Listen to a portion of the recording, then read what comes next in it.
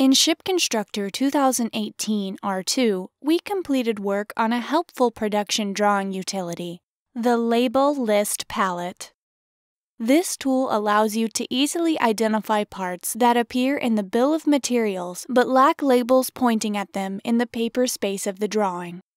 The benefits of being able to quickly recognize missing labels are time saved on annotating drawings and improved quality of production deliverables. This is particularly true with complex drawings containing multiple details. The new palette has an intuitive, flexible user interface that allows you to organize data in a variety of ways. You can group items by drawing layout, BOM, and other fields.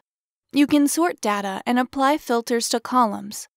The palette also supports live synchronization with the drawing so that when you select an item in the tool, a corresponding element gets automatically selected in 3D space. Finally, you can initiate the manual label operation directly from this palette.